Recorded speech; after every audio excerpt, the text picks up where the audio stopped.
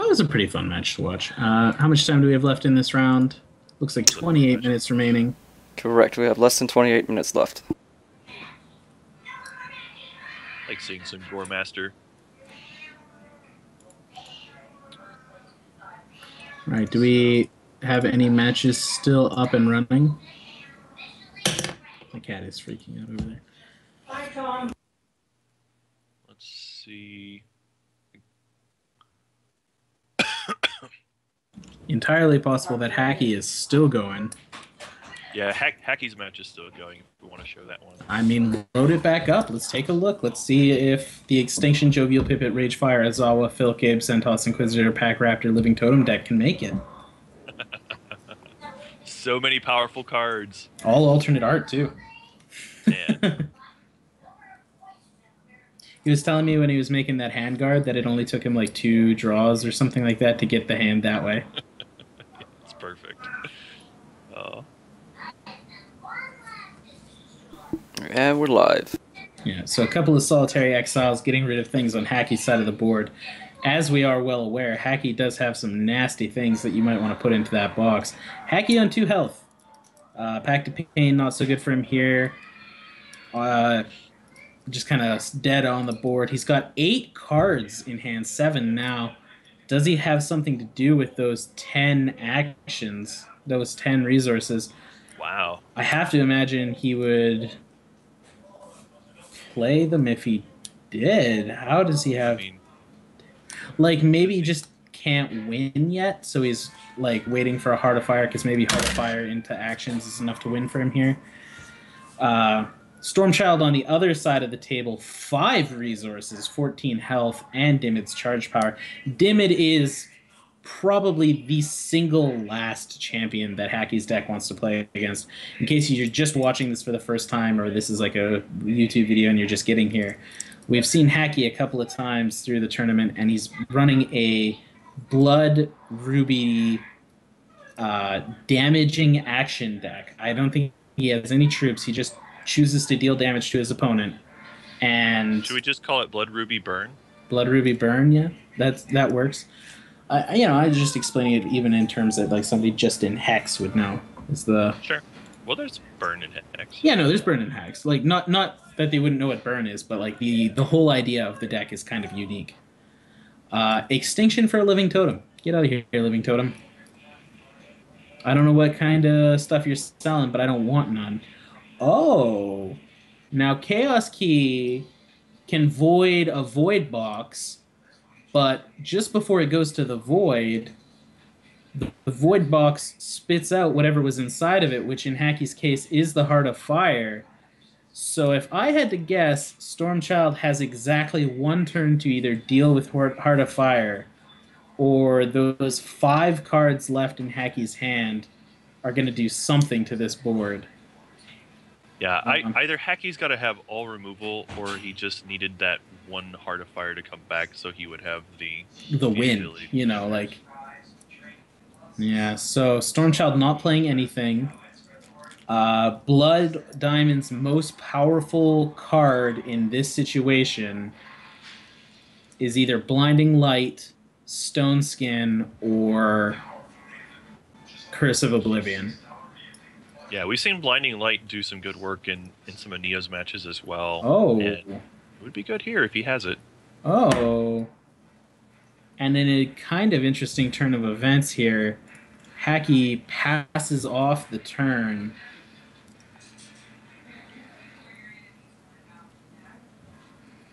So there's that Killipede.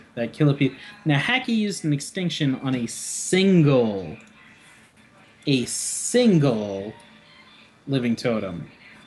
Right. Granted, that Living Totem would have killed him, but you would think that murder would be the option in most cases there. He finds another shard. Oh, well, actually, this is interesting. Zered's charge power is enough here. That's right. Well, we think it's enough. Jerkface Zered to the rescue.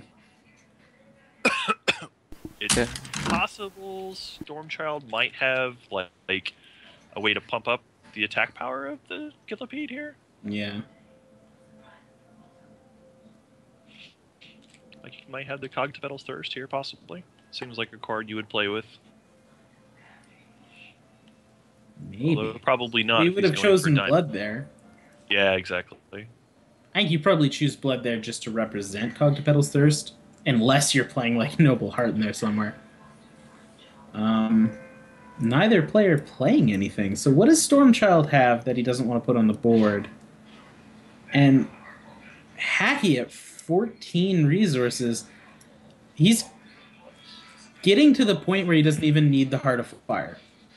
That's true. Does not even need the Heart of Fire anymore. Could potentially use Life Siphon or Burn to the Ground all on their ownsies here. There's the Living Totem, though. Kind of frightening. Still 5 cards in Hacky's hand.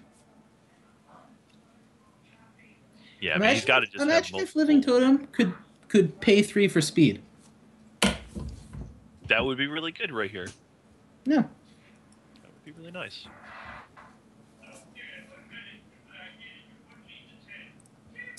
But I'm assuming Hacky's probably got multiple removal That actions. was some sort of grin when he played that shard. He's thinking about it, so maybe not. Oh, he's going for it. Oh, You see a plus you can counter. see the plus arrow. See the plus. That's scary. Maybe he's gonna burn that Living Totem for 50. Oh man. He says, "Do you have it?" And he does. He's got Blinding Light. Wow.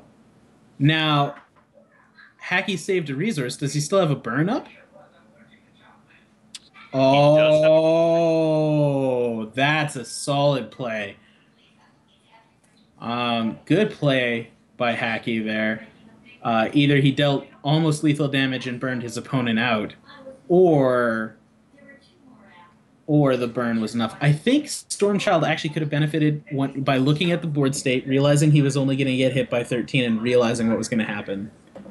That might have been a misplay on Stormchild's effect, but I'm not sure if that's the case. You know what I mean?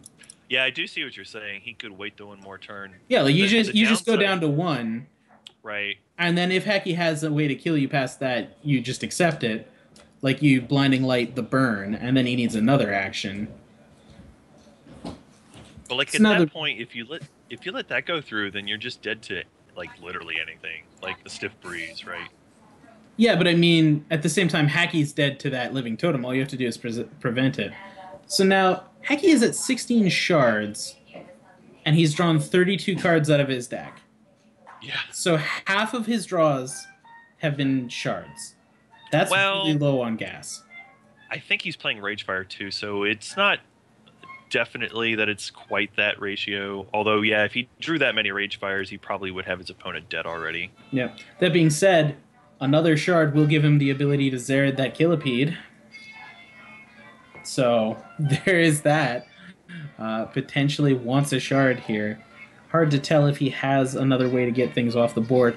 Stormchyld staying at 3 resources could have another Blinding Light. Oh no. Is this it? Looks like we're going for it. He's going for it.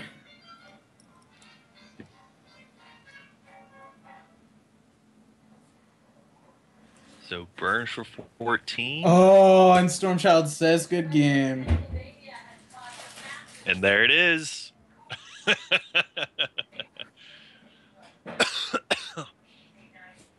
The big X damage for the win.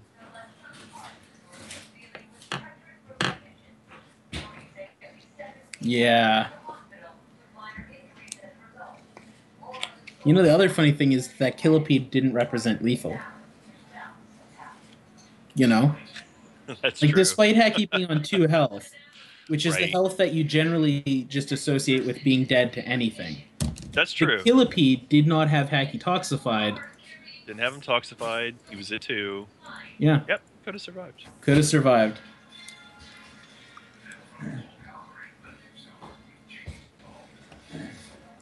Yeah, looks like that is the end of that one. But that was a pretty Hacky fun finish was- to that game there too. Hacky was 100% going to come and help us cast. He was so set on it as soon as he went X and 2. I think he's just having too much fun with this deck. I mean, this deck is sweet. Yeah, I don't blame him. It looks awesome to play. Yeah. And he's with us in spirit anyway, because we've shown him several times now too anyway.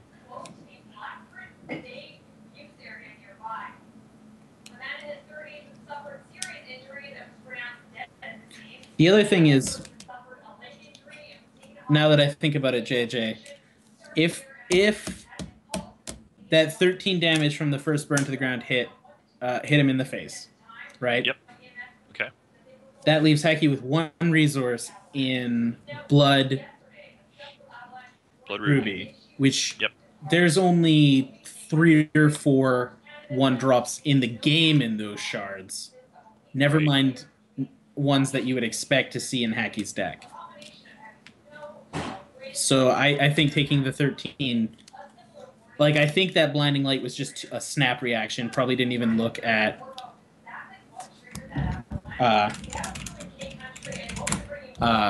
he probably just didn't look at how many resources were being played and thought, oh, I'm gonna get killed. No way. Blinding Light. Yeah. Saw that one remaining resource and was like, no. Slow motion. The opponent didn't have enough resources to both play Blinding Light and Pump Totem. So if you're taking that line, then you end up forcing yourself into next turn just doing like presumably the life drain on the totem or the pump. No, it'd have to be the pump because you're playing around the burn because you have Hacky dead. If Hacky goes for the burn on his turn, then he does still have the Blinding Light to save himself on his next turn as well too. So yeah, I think you're right. I think he's actually could have just won the game if he had just attacked there instead. Yep. Yep. A little bit non-intuitive, but yeah, I think you're right. Yeah. I think, like, the only way, because, like, I let you take me to 1 assuming in one of our HDO games, assuming there was no way you could push 1 damage through. But that was a mistake because you had, even though I had counters and verdicts, you had an arena regular and a shard. Right. But in this case, Hacky only had 1 resource. There are 100 things you can do with 4 to 3 to 5 resources, anywhere in that range. There's only a couple you can do on There's one. a very small number when you've only got 1. Yep. Especially when you have lethal on board on the crack back. Stormchyld mulling to 5. Just showing off a very strong problem with the current mulligan system. Because no matter what Hacky had, I'm sure he'd keep it on. He's on the draw opponent playing, mulling to 5. Mull to 5, I usually keep more hands, that's for sure. Oh yeah, I mean 2 shards becomes 3 in there.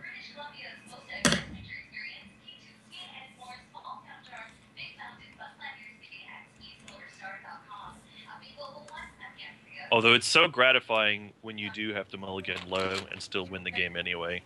Those are always fun games to win. And frustrating for the opponent. Cyrus, if you can hear this, Enma's finally responded to you in chat. Do we have any other codes to hang around for? Is it worth hanging around after the tournament?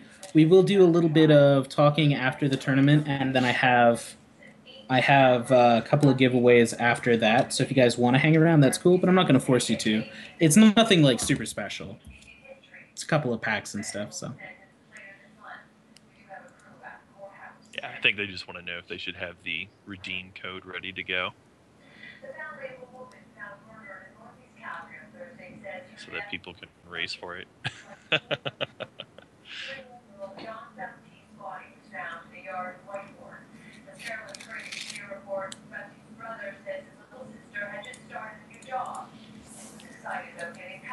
So here comes a Chaos Key from Hacky. Very early, but he probably has nothing else to do here, so the Chaos Key seems strong. Probably the strongest card we've seen in all these matchups from Hacky has been this Chaos Key. You know what I mean? Well, you said you were going AFK in chat, and I didn't see that. But, yeah, for those of you watching, I think this Chaos Key has done more work for Hacky than any other card in the matches we've seen. can you get into the top 32 with 5 wins and 3 losses? You would have to ask people more mathematically inclined than I. It's possible, I think. Police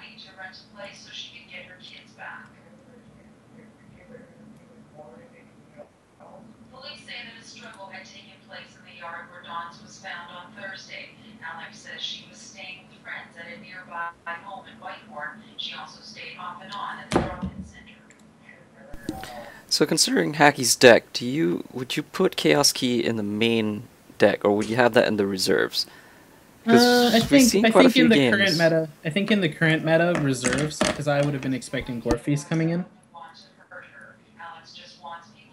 But since Hacky and most of the field is like there are more soul marbles on this board lately than anything else, I would definitely run it main. So it really depends on whether or not I was expecting a bunch of soul marbles.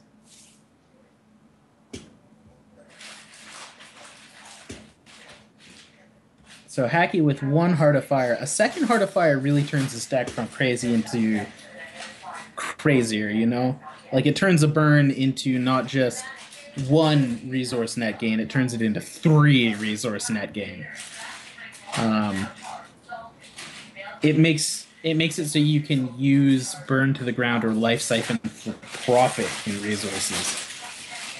That's insane. So the second Heart of Fire is actually better for Hacky than I originally thought.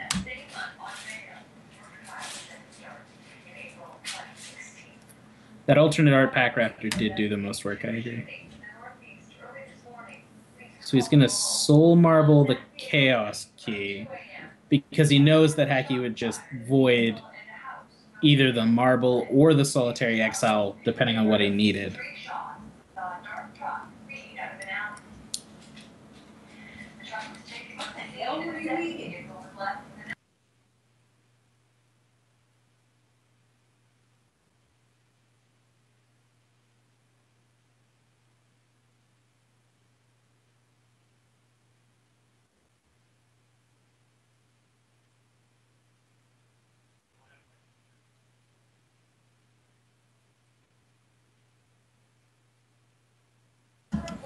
So, Stormchyld, when he finishes this Soul Marble, I think he finishes it and turns it into a Soul Cavalry, just to get himself the life gain with Dimid. I would agree with that. I don't... It's also protected from Chaos Key at that point, which seems like maybe Hacky has Extinction in his hand somewhere, but you can't really bank on that here. Like you have to get a couple pieces of health where you can, because that health puts huge sets of distance between you and Hacky here.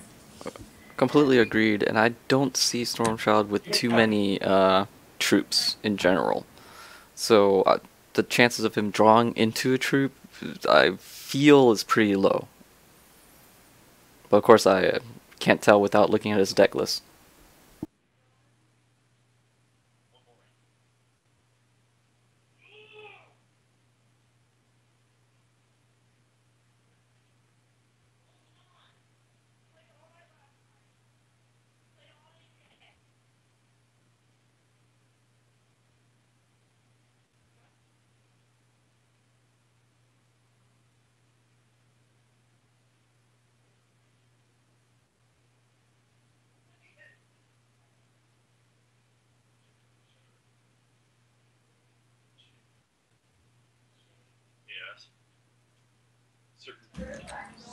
Armaments would certainly be greedy here, thinking about it. I think it's got to be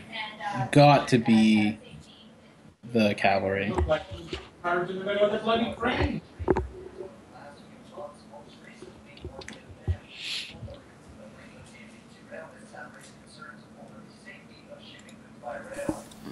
So he does play out the cavalry and does use the Dimid's charge power right away, yeah.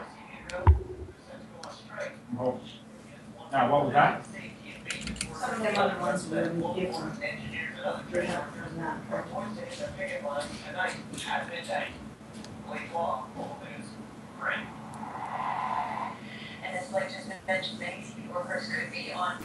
Yeah, but Hacky's still in a okay position. And yep, there's that extinction in response. Yeah. So, punished a little bit for that Soul Cavalry, but he's had a lot to do with his resources. And now that Chaos Key is interesting because he doesn't want to get rid of the Solitary Exile. All that's behind that Solitary Exile is another Chaos Key.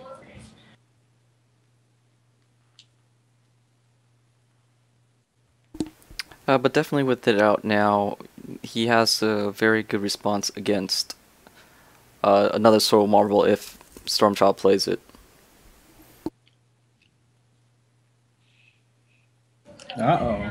Drown Shrine of Ulthar will stop Hacky's Pact of Pain from getting him anything down the line if he gets there.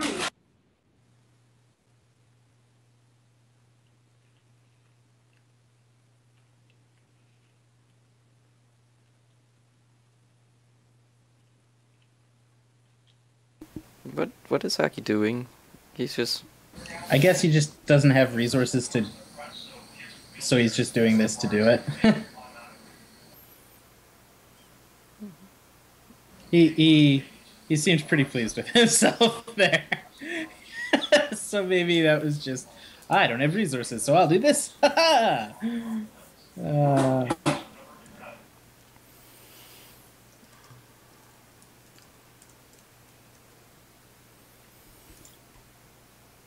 So Stormchyld does play out a Frost Wizard.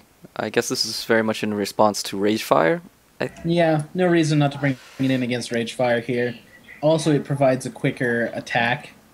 Like, every point of damage here against Hacky is important.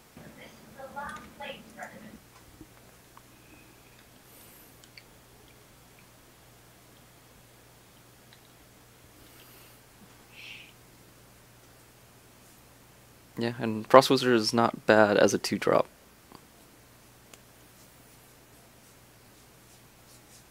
A little odd that Hacky's choosing not to use Zered's power or any action here. Although I suppose not much to play around here aside from Blinding Light. Well, there's the threat of Killipedes from the previous game, so Zered's charge power is a very good counter to that.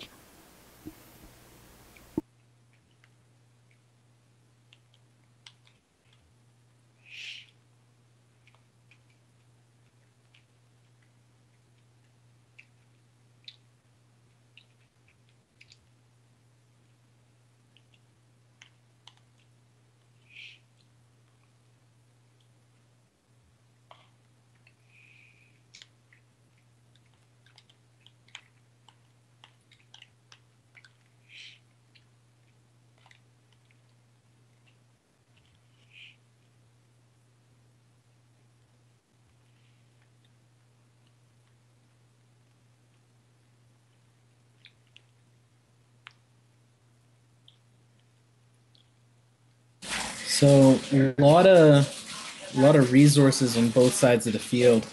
Stormchyld actually doing pretty good to have 7 resources and 3 cards in hand here, considering the early mull. That's scary. That's a Tianost. Tianost is a 5/5 dragon for 6. If that deals damage to an opposing champion, you get to void a card off of the board and all copies of that card from opposing champions' decks. Unfortunately, that also means your own stuff if your opponent has nothing. So Hacky could just Chaos Key his Heart of Fire, and then Tianos can't swing. Well, it can swing, but then it'll have to get rid of the Drowned Shrine. Not a good play, but a play he has. Well, I guess you can extend it by then the following turn himself, maybe? Maybe?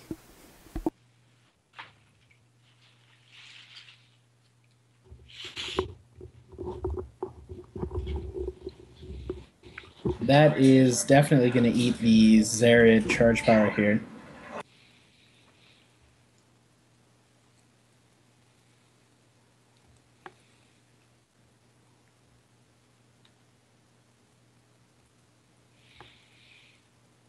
Yes, and Hacky does play the Zered charge power, giving -1/-1 to the Zentroth Inquisitor. Yep, that will go back to Stormchild's hand, but it's going to be useless. Should be worth noting at this point that you basically count Stormchild's hand as -1 because, yeah, that's the way.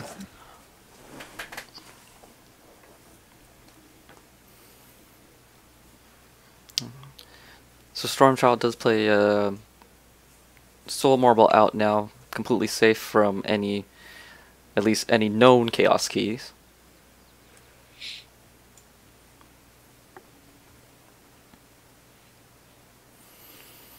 But looking at time left in round 7 is less than 3 minutes right now, so the game we're watching may be going to turns.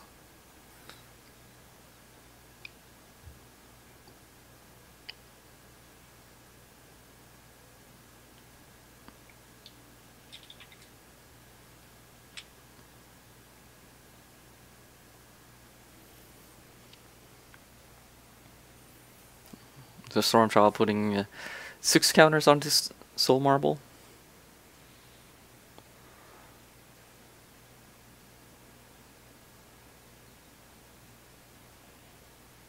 So with the Drowned Shrine out, if it goes into Stormchild's turn, he's freely able to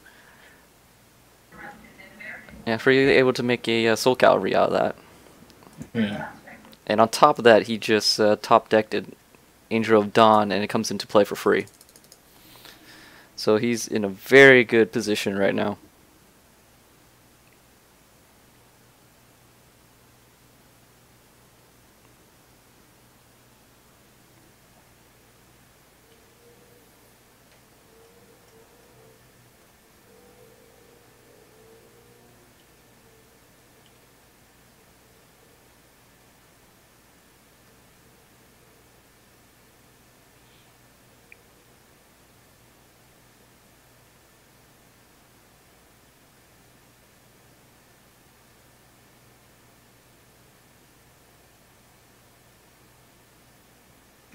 So it looks like this is getting close to time.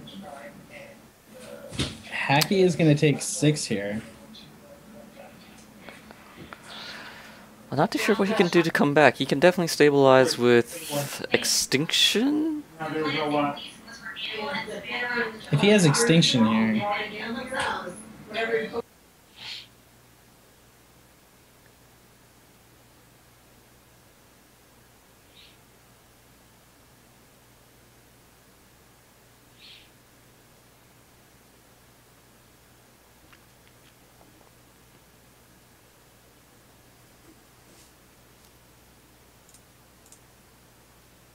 There's that Extinction. That clears the board. They are going to go to 5 turns here pretty soon. And it's a matter of, can Hacky defeat Stormchyld, or can Stormchyld take that last 8 health?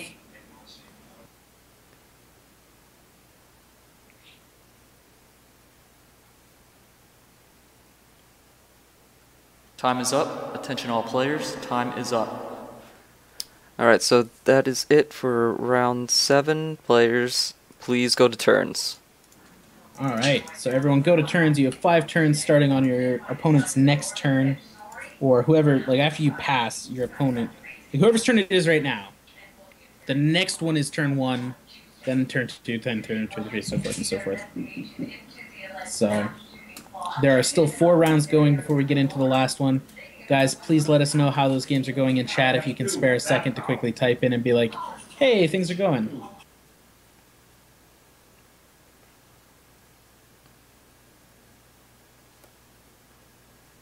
So it doesn't seem likely that... probably the best shot would be if Hacky had 3 X actions and drops a shard this next turn. Yeah, that's 12. Well, that's a Rage Fire, so that's not an X action. So Hacky's using that Rage Fire here.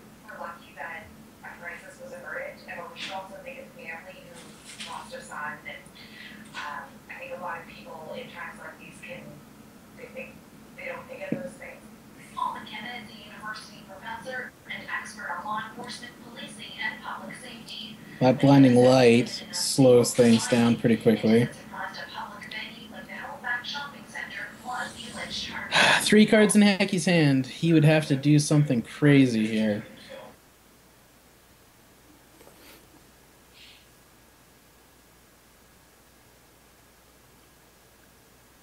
Yeah, we know that Stormchyld basically has nothing left at this point, whatever he's just top decking here. But I believe if we're watching correctly, this is the last turn here, right? Yeah, I mean they've been going through their turns pretty quick. This will be a draw. There's no way. Like, I mean, Hacky, even if Hacky can win this turn, which I don't think he can, or he, you know, that'd be insane. Yeah, definitely not with the Chaos Key. Oh, this is now turn 3. The chat is saying.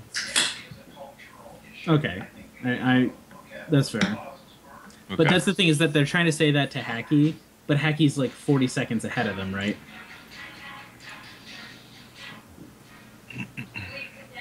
Yeah, so Twitch delay is typically somewhere between 10 to 50 seconds ahead.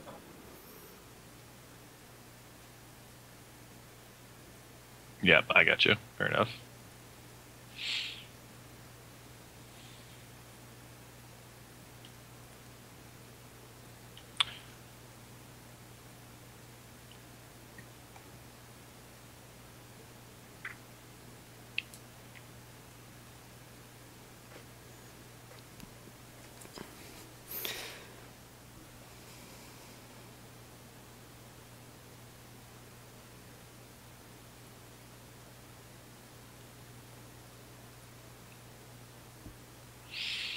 Looks like some friendly banter there. But without the Heart of Fire, it seems pretty unlikely that Hacky's going to be able to do anything else here anyway.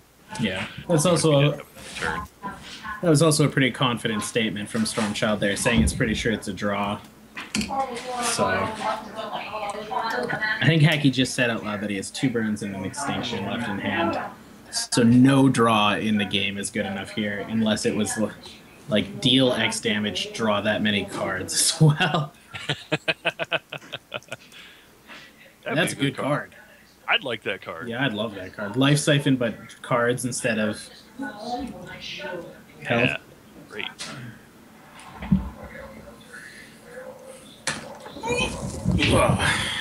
So that's pretty good. Let's close that down.